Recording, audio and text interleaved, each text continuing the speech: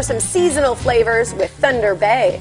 You know, when the weather gets warmer, some people turn to cold salads and some people turn to the grill. Yeah, we're going to do a little bit of both right now. Chef Mike Stigler is back from Thunder Bay to give us, again, both sides of that. So we got the grill going and we got something cold to add to it, right? Yeah, definitely. I couldn't decide. Do we do a nice cold salad? Seems a little bit too easy. This is cooking with Thunder Bay. Cook a steak, put it on top of there, we're good to go. Love it. That's what we're going to do today. All right. So we're going to put together the Thunder Bay steak salad. Uniquely named, isn't it? Yes. You know, it describes what it is. So yeah, it's what great. we're going to start off with here is our sirloin steak, and we're going to get this going on the grill because that's the first thing you got to do.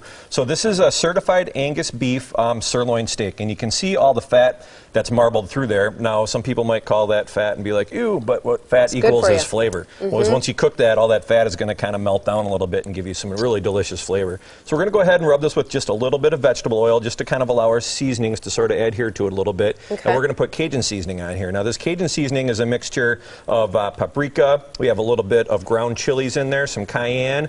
We have garlic powder. We have onion salt, all kind of mixed together, a little bit of thyme. And then from there, we're going to go ahead and put this into our grill pan that I've got heated up over here. And I've already got one steak rolling so we can see what she looks like when she's cooking. Got to have your pan nice and hot so you get those good grill marks that you're looking for. I'm going to go ahead and give this one a flip, and you can see how nice that's looking on the other side. It looks just like it came off the grill. Yeah, is that one a sirloin too? Because it's kind of puffed up a little more. Yeah, each sirloin kind of looks a little bit different, but yeah, the heat will kind of help it to sort of contract a little bit and come together, but that's a sirloin as well. And yeah, and if you don't want to fire up the grill outside, if it's a rainy day or whatever, get yourself one of these nice cast iron grill pans. They got the marks right on there, and you can get that grilled flavor inside the house, which is there a quite reason nice. you choose sirloin? Because that tends to be a leaner piece. Is that why? Well, it has a lot of flavor, is really what it does. It stands up to the other things that we're going to put into the salad, and it's got a really nice, bold flavor. So now we're going to put together our salad. So what we've got here is our fresh mixed greens, and I got my old trick here with putting it all in the bag instead of using the salad bowl. That way you don't have to make an extra dish, and you got your little tossing, medium all ready to go here. So for that, we're going to put in a little bit of this sweet mustard vinaigrette. Now we make this out in the restaurant. That's got cracked black peppercorn in there. It's got a little bit of roasted bell pepper, a little bit of sweet mustard, some vinegar. So we're going to go ahead and give that a couple of ladles full of that, and then we're going to go ahead and toss the greens. So you just want to kind of pinch off the top of your bag. If you're doing this at home, you could use like an empty bread bag. Leave a little bit of air in there, and then give it a good toss. Hold on to the bottom just in case you got a weak seam that busts. Look at how evenly that's all coated in there. It all That's nice awesome. and evenly, so you can see, and it's mess-free. It's the greatest trick ever. Isn't it good? So from there, we're going to go ahead and add in a little bit of crumbled blue cheese. Now, this is Maytag blue chees, which is...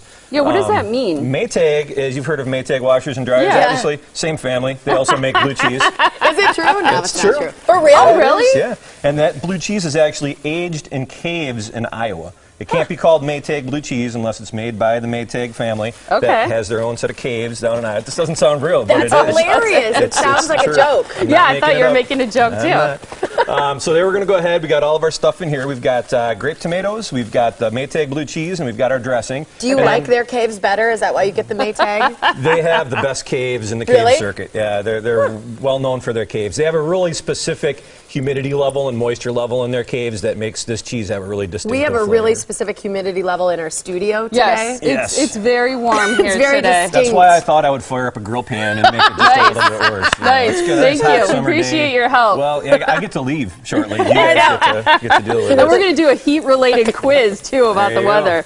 So now another little trick here is once you cook your steak, what you want to do is you want to let it rest a little bit before you cook it. If I pulled that directly off the grill, cut into it, you're going to have juice all over. So this one I cooked up a little bit earlier, and I've allowed it to rest for probably about 5 minutes or so, and then all those juices kind of contract back in there, and then you're not going to have juices just squirting all over your cutting board when you cut into it. That is the best trick that I learned from you, because I always would cut in right away to see where it's at, but you said it's kind of more in the buoyancy of the meat, right? Yeah, definitely. Let it rest a little bit. I thought the bag was the best trick you ever learned. Well, okay, second. Okay, there's 3 good tricks. The bag, the resting of the meat, and how to preserve your guacamole. What about the avocado? Yeah, the avocado guacamole Pressing down the saran wrap directly onto the guacamole. Yep, I do it too all the time now. Maybe we should have a greatest tips episode. Yeah, should. I like that. So then we've got our steak all nice and cooked. We're going to go ahead and shingle that right across the top of our salad. And then we're going to put a little bit of red onion on there as well. And there you have the Thunder Bay Grill steak salad. I'm going to just taste the meat. Isn't that delicious Let looking? me ask you a random question. Oh, boy. I see a lot of chefs cooking with flank steak a lot more. Is it just popular right now, or is there a reason for using flank versus a sirloin? Well, flank steak is one of those steaks that's a little bit, tends to be a little bit less expensive. Yeah. But like a sirloin, it's got a lot of flavor to it because it's cut from a part of the cow that has a lot of marbling to it. It's not like a tenderloin is super lean, no fat, but not the most flavor. You get it cut like a sirloin or like a flank steak, you got a lot of flavor in there. So that's another good thing. Yep. I love it. It's so delicious. The flavor is awesome. Yeah, I learned so much. Oh, you're putting bacon on now. How about a little bit of bacon around there, too? There you We go. can't forget the bacon. Steak, bacon, blue cheese, bold flavors. Everything's better with bacon. Love it. What isn't? I travel with bacon. I carry a baggie of bacon around with me wherever I go. It's awesome. In his man bag. Yes. All right, visit Thunder Bay. They're right off 94 and 164, exit 294 in Pewaukee. Ask for Mike when you go. He likes to make table appearances. Love it. Sign your napkin. Love it.